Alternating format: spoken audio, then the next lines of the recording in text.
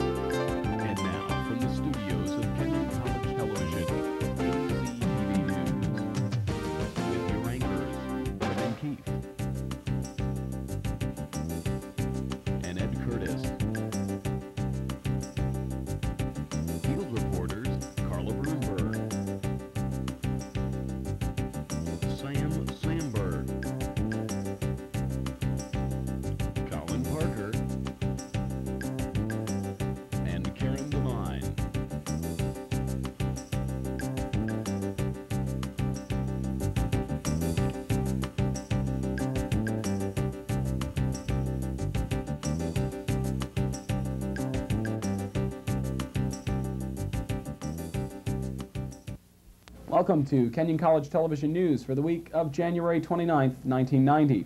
KCTV News is a weekly news program highlighting Kenyon news and events. I'm Brendan Keefe. And I'm Ed Curtis. Our top story, 5-Step, the program which assists students interested in the profession of teaching, will be closing at the end of this academic year. The decision made by senior staff members of the administration has surprised and angered many members of the Kenyon community. I filed this story earlier. In 1984, Kenyon received a grant from the Department of Education's FIPSE, Fund for the Improvement of Post-Secondary Education, to begin the 5-Step program. Jane Rutkoff, who has been director from the project's beginning, has counseled several Kenyon students as they have sought degrees in teaching at Columbia and Tufts universities, among other innovative graduate schools. At present, approximately 20 Kenyon students are now seeking such degrees. Last year, Director Rutkoff oversaw 50 volunteer jobs for enrolled Kenyon students at local public schools. And this year, she has coordinated the participation of 10 Kenyon students in externships with exemplary members of the teaching profession. Yet shortly before Thanksgiving break, Jane Rutkoff received a phone call from Academic Dean Ann Ponder, who informed her that 5-Step would be shutting its doors at the end of this academic year. The decision to close the office was announced at a Monday, January 22nd meeting of the faculty. Several members of the faculty were not pleased, among them Professor of History Will Scott. It was a program that allowed us to help students go to the best possible education programs in the country, but at no expense to the college except for the cost of 5-Step. So for the cost of one professor, we in effect got a major. And it seems to me it is important that our students have that option available, and 5-Step gave us that option, and it gave it to us relatively inexpensively. Now, oddly enough, in a recent $35 million capital campaign ran by the Development Office, $800,000 was requested to run the college's special programs, including 5-Step. And in an accompanying letter to that solicitation, President Philip Jordan wrote, quote, "Programmatic innovations have also recently enlarged the options available to Kenyon students. Among them is the pioneering 5-Step," end quote. The director of 5-Step and her staff were aware that the program for its entire time at Kenyon has been funded externally on soft money, and that a decision would be made in the current year about whether it would be continued in that particular form or not. So part of the decision, part of the reason why this year is the timing of this year. The funding will be up at the end of this particular year, and a decision about whether to bring all of that cost on budget, those positions within the college in a way that they had not been before, was part of the issue before senior staff. Though the director of Five Step, Jane Rutkoff, wouldn't appear on camera, she did grant KCTV an interview. In it, she said, quote, "I am profoundly distressed. Five Step at Kenyon was a success, attracting good students to the teaching profession. Our reputation went beyond just the Kenyon community, so much so that students from other GLCA colleges sought our advice," end quote. Could you tell me how Kenyon now plans to accommodate the needs of those students interested in a career in education? We intend to ask a faculty member to serve as the pre-professional advisor in education, in the way that we have a faculty member serving as a pre-law or pre-med or pre-engineering advisor. That would be one member of the team that we're proposing. Actually, we have a current working name for this team too, Advice for Pre-College Teaching, called APT. We hope that the Faculty Committee on Advising and Standards and that the students we hope to talk with will think that that is a nifty name to help name this particular team. The decision to close the Five Step office comes in the midst of a national shortage of good elementary and secondary school teachers. While the college insists that it is committed to relieving the shortage, those students who would fill that need will have to do it without the resources of Five Step. I'm Ed Curtis outside of Ackland House, KCTV. Recently, the Health and Counseling Center has been the target of criticism from the Kenyon community. Many students have complained that the center is overcrowded, possibly resulting from a shortage of staff members. Our own Colin Parker joins us now in the studio. Welcome, Colin. Thank you. Colin, I know I've been over to the Health and Counseling Center for a big, long wait. What's the problem? Do they need another doctor over there? Well, basically, I talked to Dr. Shermer, who's the director of the center, and he said it's really a combination of problems. First of all, they do have some financial difficulty with not quite the budget that they would like to have. And also, there's a shortage of rooms. They only have 2 examining rooms as opposed to many others that they would like to have. This is the story that I filed. The Kenyon College Health and Counseling Center has long been the building on campus for students to run to in time of sickness. Recently, though, concerns have arisen as to whether or not the staff of the health center is able to adequately treat the average of 60 students per day that enter through their doors. I talked recently with the director of the center, Dr. Tracy Shermer, about the problem of overcrowding. Many students have complained about the fact that they might have to wait in line, or the fact that the Health and Counseling Center is so overcrowded. Do you see any way to alleviate this problem? We're looking at possible remedies. It's true. Years ago when we first started, there were about a little over 2,000 students, meaning that means student visits, were cared for here at the Health and Counseling Center. Last year there was close to 10,000. The amount of utilization that we have has increased. The services that are rendered in the 9 years that I've been here have increased exponentially. Full gynecological care is rendered here. We treat trauma, we treat athletic injuries right here on the facility. With all these responsibilities on campus, plus the added task of being a physician at the Knox Community Hospital, Dr. Shermer is constantly making an effort to ensure the efficiency of the Health and Counseling Center. However, backups often occur. Well, most students find that they want to be able to come up and be seen right when they're sick. We would like to be able to do that, and we try. But many times there's complicating factors, such as 12 people show up at 8:30 in the morning or at 1 o'clock in the afternoon to be seen, starting about 1 in the morning at 9 o'clock and starting to be seen sometimes at 1:30 in the afternoon. The reason for the delay is to do the triage and the clearing of things, also for me to make phone calls. Many people have blamed the overcrowding on the lack of floor space in the center. In the current building, there are only 2 examining rooms. Consequently, Dr. Shermer has occasionally had to meet with patients in his office or even in the triage or screening room. I asked him about possible solutions to this problem. The answer isn't simple. You know, I've often looked at the situation is if we had a better triage system, if we had a cold clinic, but the facility here, the limited space in the waiting room, wouldn't allow the privacy of a cold clinic. If we had more examining rooms, if I had some day beds to put ill students down so that they don't take up an examining room, just put them down, let them sleep there, stay there, we can give them fluids, the nurses could check on them periodically, I could go back and see them only for a few seconds just to make sure their temperature comes down or the pain hasn't changed. Many students have suggested perhaps adding a physician to the staff of the Health and Counseling Center. Dr. Shermer, however, believes that this would not be a feasible solution. Students say, what about another physician? Well, first of all, the population probably couldn't accommodate another physician very well. The facility could not at all. In some ways, one could think it could on a part-time basis, meaning that when I'm at all these meetings or trying to take care of these things, maybe a physician could come in and cover or spell for a while. But getting a physician to come up to the area to do that would be very difficult. And financially, we'd have to take a close look at where that could be better spent. While financial difficulty and limited space contribute to the problem of overcrowding at the Health and Counseling Center, the staff is continuing to search for solutions. People are seen, though. If you come up to be seen, you may wait, but you're going to be seen that same day. If you want to schedule an appointment, then you can call and schedule an appointment to be seen.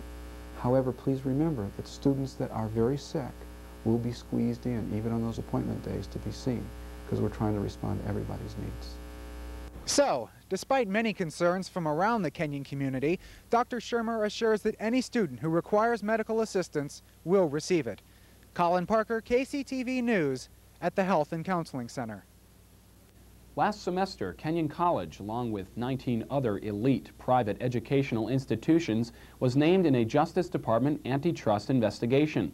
The investigation is in response to allegations made by the Washington Post that colleges are, quote, unfairly restraining trade and setting similar levels of tuition and financial aid, end quote.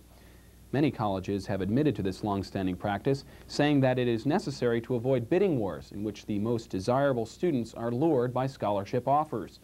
Although the investigation is in its preliminary stages, the Justice Department has already requested and received tuition and financial aid information from Kenyon.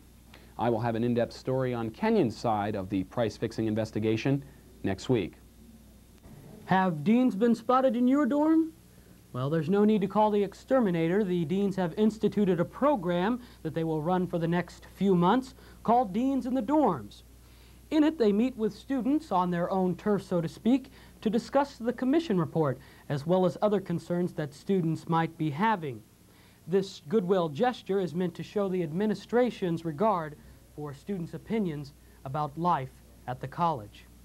With us now in the studio is KCTV News swimming correspondent Nate Larundi. Welcome to the studio, Nate. Thank you, Brendan. So the Lords and the ladies had their last home meet last weekend. How'd it go? It went very well. The Lords won a close match against Oakland, and the ladies fell a little short of a victory. Oakland's a very tough Division II team, and they have a good chance of winning nationals this year. Do you think the Lords and ladies will repeat this year and we'll have another Kenyon swimming victory? Well, based on the performances of both teams against Oakland, I believe that both teams have a great chance of repeating their national victories, especially due to the cohesiveness that is apparent in both teams right now. Okay, well, why don't we go ahead and show a little footage and some other information on this week's meet. Friday, January 26th, the Lords and ladies swam against top Division II team Oakland University. While the Lords won a close match, the ladies fell a few points short of victory. Both teams had a strong showing, including some standout performances by Parker Nash in the 500 free, Eric Chambers in the 100 backstroke, Sean Kelly in the 200 butterfly, Jennifer Carter in the 200 backstroke, and Christy Stacy in the 200 butterfly. Responding to the question of how the Lords and ladies will fare at Division III Nationals, Carl Sladoff stated confidently that both teams could repeat as national champions. Both swim meets were typified by extremely close, competitive races. Individual winners for the men included Dave Wentz in the 200 free, 500 free, Sean Kelly in the 200 fly, and myself in the 400 IM and 200 breaststroke. For the women, Jennifer Carter won the 200 backstroke, and Christy Stacy won the 200 butterfly. Again, the lords and ladies both promise a great ending to a great season. For Kenyon Swimming and KCTV, this is Nate Larondi signing off from the Ernst Sports Center. And now KCTV presents On the Hill, a point-counterpoint discussion with Bill O'Hearn and John Grant. Thank you. I'm Bill O'Hearn. And I'm John Grant. We'd like to welcome you today to On the Hill, a point-counterpoint discussion of issues currently affecting the Kenyon community. Today we're going to be discussing gender studies. John, perceptions in the community exist that many interdisciplinary courses, especially the gender studies courses, lack integrity in their instruction and legitimacy due to events surrounding their initiation into the curriculum. Perhaps one of the most critical voices regarding the gender studies inclusion has been Professor Short, who is well known in the philosophy department and wrote an article recently in the National Review. In that article, Professor Short criticized Rynn Edwards' course on linguistics, discussing her qualifications as a biology instructor and not a linguistics specialist. Many are puzzled by the fact that a biology professor has made a foray into linguistics. But on the other hand, the integrity of Professor Broad's courses in gender studies has not been questioned, and he's well thought of, and the courses are said to be well instructed. Yet the entire movement to include gender studies in the curriculum still has cast a delegitimizing shadow over the program. Professor Short's revelations of ideological struggle and fear among faculty is worrisome. More troubling still is the virtual silence regarding the situation in the campus community. I mean, you've heard grumblings about it. I have too. People are saying that too many departments lack the number of professors they need to teach the subjects we've had here at Kenyon for a long time well, and the fact that we need to apply ourselves more to the courses we've had before, and we're adding all these interdisciplinary courses. And on an intellectual level, there still smolders a heated argument as to whether or not there is legitimate basis for gender studies as a program on its own. So, in introducing our subject, I think many people today still see the gender studies program as a result of a small group of faculty who are advocating women's studies at Kenyon rather than a real gender studies program. And gender studies emerged as a program that was devised to meet their original ends. What do you think? Go ahead. Bill, first off, I'd like to thank you for your legal brief introduction. And I'd just like to recall the words that you said at the last forum on the Commission on Student Life. At that time, you stood up and you said, we need to go for broke here at Kenyon. We need to find a way to get everything we want, and try to find the money. And now you're saying, well, the problem here is that it's costing too much money to bring something like gender studies to Kenyon. I'm having a problem with your argument. I mean, one night you're a free-spending liberal, and the next night you're a fiscal conservative. What I'd like to say, though, I'd like to get down to the brass tacks of what gender studies is. I'd like to say that basically those individuals who attack gender studies seem to feel as if gender studies is somehow attacking the old-style system of education that we have here at Kenyon.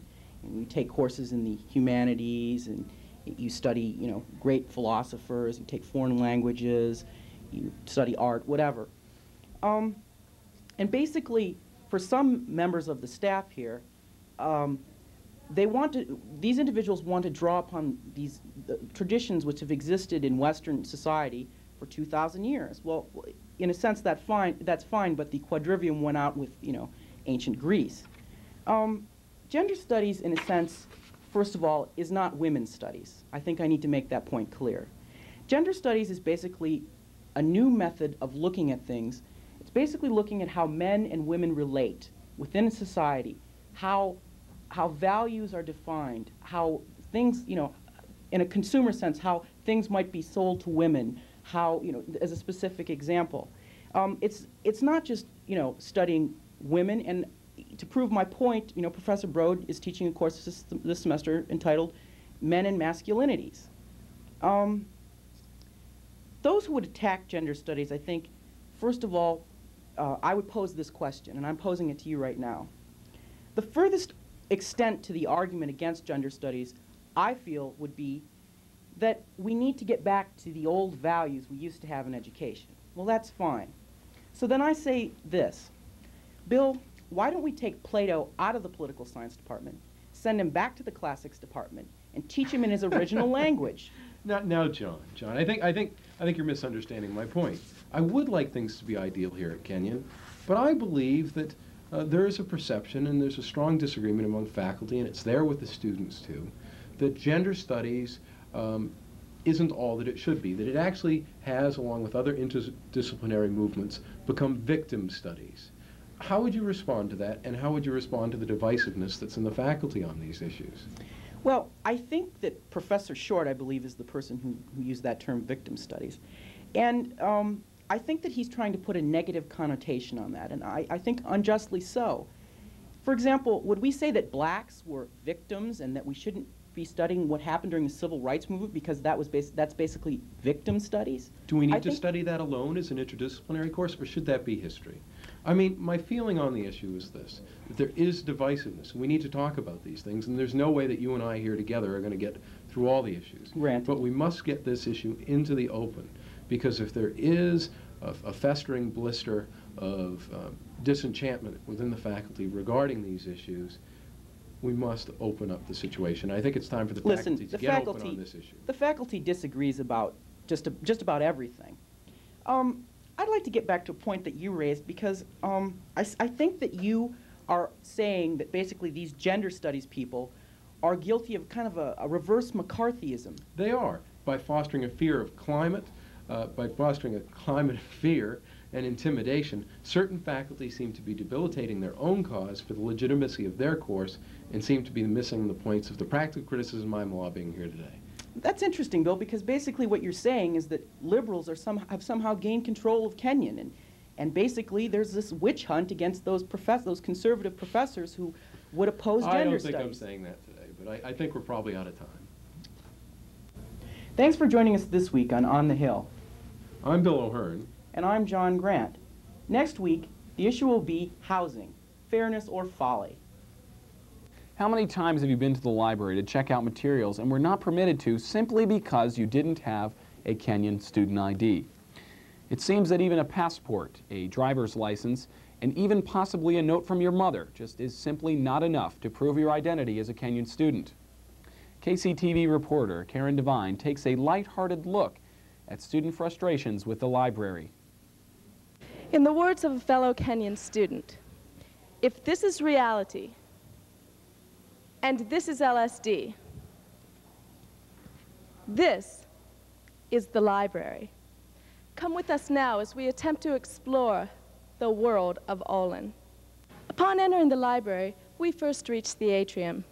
Designed to be an open, comfortable place for students to take a break from studying, the atrium also provides the perfect opportunity for students wishing to take part in lively intellectual discussions. Let's see what this group here is talking about. Julia? Hi. Well, actually, I came here quite a while ago, I guess. But Perry made me talk to him, and I have been procrastinating. So have you been discussing some class here? A class? Actually, I was just saying, you know how much I could really dig a Coke right now. I wonder if they've ever thought about putting vending machines down here in the atrium. I'm not sure. Hey, listen up, guys. It's 10:15. Let's get rocking. Come on. Let's go. Come on. Inside the library, we find various types of studiers. The so-called social studiers usually choose these green chairs. Rumor has it that many have mastered a technique that enables them to watch who's entering or exiting the library, who's in the atrium, and who's circling either level of the fishbowl, all while appearing to be hard at work. If one desires an interruption-free area for intense reading, he or she would probably choose the circular tower rooms. The dungeon-like basement is unofficially reserved for seniors studying for, what else? Comps. Whatever you're working on, if you have trouble locating any of the library's vast resources, you can always come here to the information desk for fast, courteous assistance. Aside from Olin Computer Center downstairs, there are numerous computers placed around the library itself. Students utilize the VAC system for various academic purposes. Karen, what are you working on here tonight? Actually, I don't do work, like papers or anything. I just send mail messages. Hi. Could I see the site reserved for Site 48 on Freud? Sure. Can I have your ID, please? I don't have my ID right now with me. I'm sorry, I can't give you the Well, ID. I have my license with me, my driver's license. Well, it doesn't, I mean, and it's my just part birth of the certificate. rules. It's part of the rules. I can't give you and my anything without an passport. ID. Well, I mean, I just need to look at it for a second. I have an exam on it tomorrow, and I just need to look at it for a second. I need your ID. Oh, I don't have a choice. I live in the new apartments, and I know I'm it's sorry. snowing out. Listen, okay, I don't want to have to call security. I need your ID. Well, I don't have it with me right now. It's all the way back, and I don't even know exactly where it is. Look, I'll stand right here, and I'll read it. I won't even, like, turn around, and... I need your ID. Look, I'll give you 20 bucks. Just, you can, like, hold the 20 bucks while I'm reading it. All this talk about the library has reminded me that I have a lot of work to do. Wait a minute. Come back here. What are you doing? No, I just checked it out. No, but that doesn't matter. I have to... You're trying to steal one of her books. I don't think you really checked it out. I don't believe you. Oh, I'm sorry. It's my fault. There you go. Bye. Thank you. Indeed, the library sometimes seems more baffling than helpful. Nonetheless, it remains a popular spot for hundreds of Kenyon students. This is Karen Devine for KCTV. Ed, rumor has it that Jesse Jackson will be visiting the campus on April 26th. That's right, Brennan. April 26th, Common Hour. He'll be in Ross Hall, and I think that Frank Hale of the Office of Multicultural Affairs is arranging that visit. Do you have any idea how the college was able to book such a national political figure as Jesse Jackson? I think it's Frank Hale's reputation nationally. He appears in a lot of publications like Black Studies and is vice provost at Ohio State University, so he has some connections.